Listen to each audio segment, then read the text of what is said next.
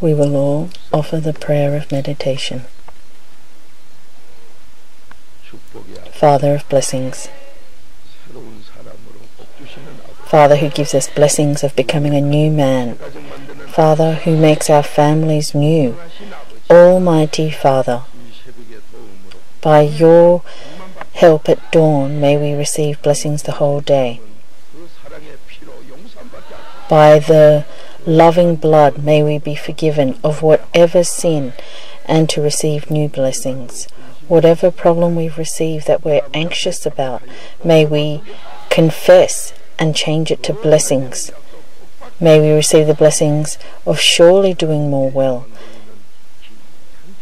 May we receive the precious blessings where we give you glory. May tomorrow be better. May our children do more well. And may our country and people do more well. This amazing mystery of God, the mystery of Christ, four-step repentance. Through it may we all receive our desires. May we receive happiness and give you praises with thanksgiving.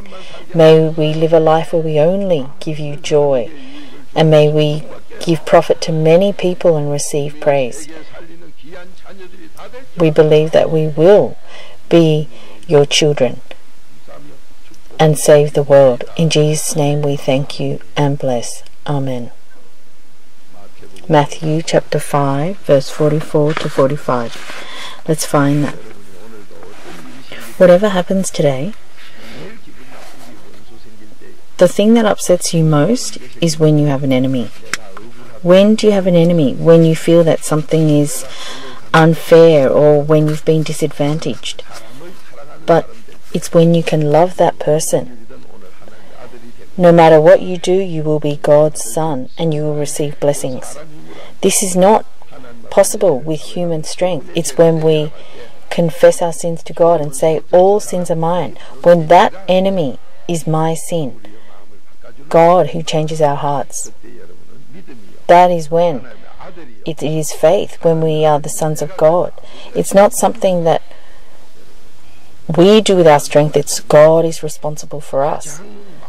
So what is most hurtful is an enemy. It is God's help, four-step repentance, that can make us love our enemy. So it will happen according to our faith. Our children will happen according to our faith. Matthew chapter 5 verse 44 to 45. Let's read it. But I say to you, love your enemies and pray for those who persecute you, so that you may be sons of your Father who is in heaven. For he causes his sun to rise on the evil and the good, and sends rain on the righteous and the unrighteous. Amen. So you have to love your enemy to have faith, to go to heaven. You have to love your enemy to be a son of God. So you think, oh, which filthy person will I meet today? Well, when you realize, I am my enemy. So my flesh, Romans chapter 8 verse 5 to 13, our flesh is our enemy. Because I lost to my flesh. I struggled and wrestled because I couldn't get up. Romans chapter 7, 8. Our heart wants to do it, but our flesh is our enemy. When I'm supposed to sleep, I can't sleep. But when it's time to go, that's when I fall asleep.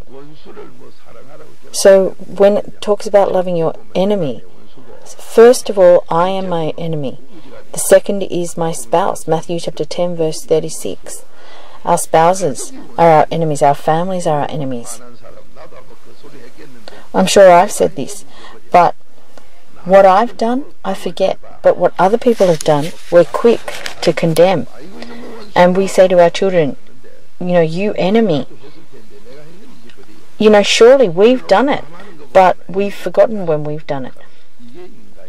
So that's what man is like. So Philippians chapter 2 verse 4. Let's find that. So your enemy, what you say to others, that's my sin. It's for me to confess. It's for me to repent. So as you go further and further out, people who have nothing to do with you, even people that you deal with in business. They are your enemy. It's all because the problem lies in your heart. First of all, myself. To say, oh, my filthy destiny. So you curse yourself and you make yourself an enemy. Then you curse your family and then others. So you treat everyone as enemies, but then you say that you don't. So because God knows this, He says, if you want to have faith, if you want to receive blessings, if you want things to happen according to your faith, then you need to repent of everyone's sins as yours. Let's read Philippians chapter 2 verse 4. Do not merely look out for your own personal interests, but also for the interests of others. Amen. So when you look upon yourself, you're your own enemy. When you look at others, there's nothing to do but repent.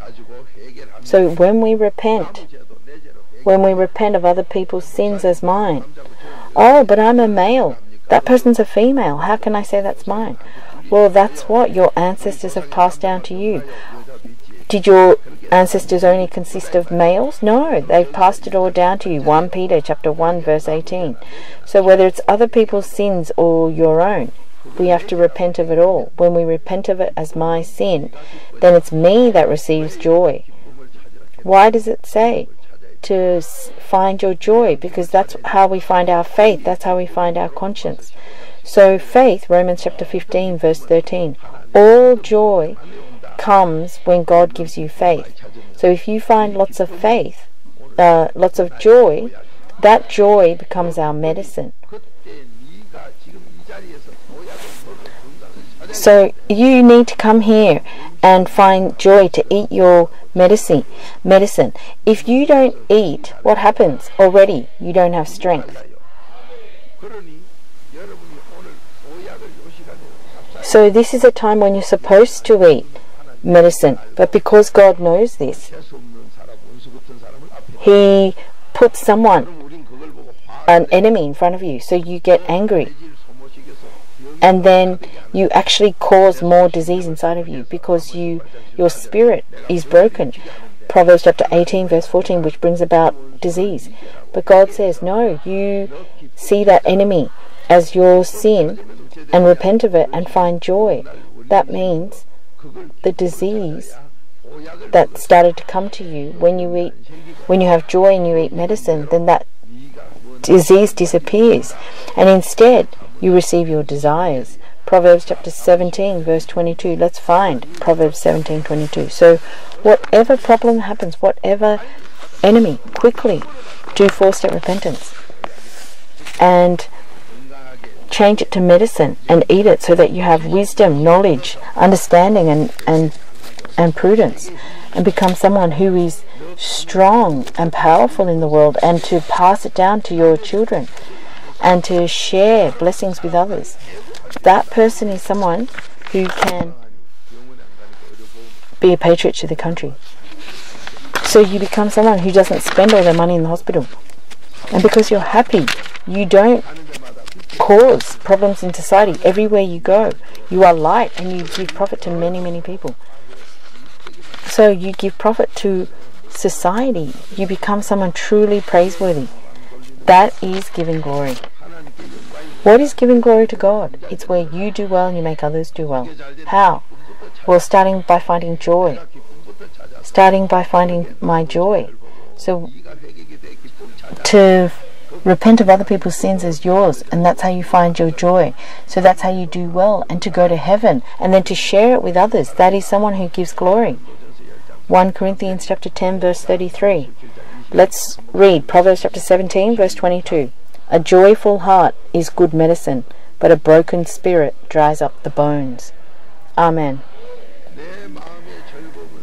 So there is no way in this world that you can find joy in your heart.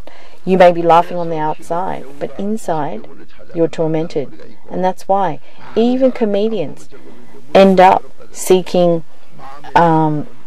mental help. So this cannot be achieved by human strength. It's when you do 4-step repentance. When you do this, you receive the best medicine. People talk about, oh, this medicine is good or that medicine is good. No, the best medicine is to have a joyful heart. This medicine has no negative side effects. It heals all disease. At this dawn may we love our enemy and receive this blessing. May we do well, our children do well, and be patriots to Korea, to live healthily and to be faithful to our society. I bless this in the Lord's name. Let's all pray. Now it's 5 o'clock. So we've eaten till we're full. So what happens if the train's going to leave? Well, there's still time, so don't worry. Oh, our pastor came late. Well, doesn't matter, because you've eaten everything you need to eat. This is like royal jelly. Let's greet the person next to us. We have fixed our destiny.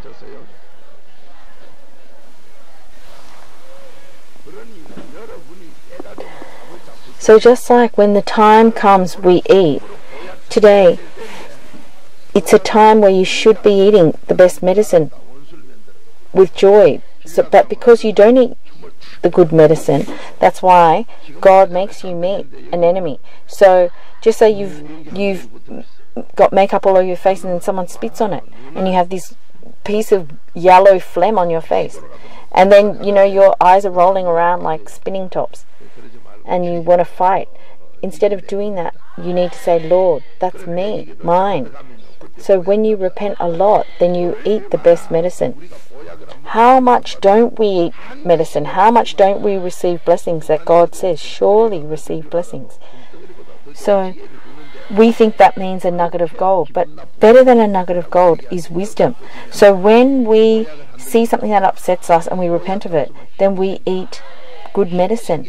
And so when we eat the good medicine, we have strength. We have strength to pick up the blessings. We have strength to become a patriot to a country. So God will work in us today. So instead of saying, are you blind? Why did you do this to me? Even if you did that, you quickly say, oh, at dawn, this is what I was supposed to do. So it's never too late. Even look at Pastor Park. Even though I was late, I still came out. And that's how we're able to eat this good medicine. How good is this?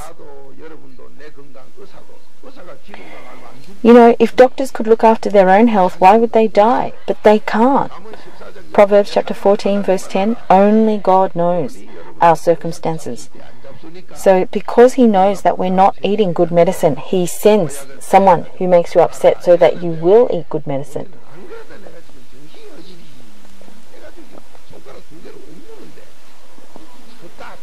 But you say, oh, my situation is bad, but on top of that, to meet someone like that.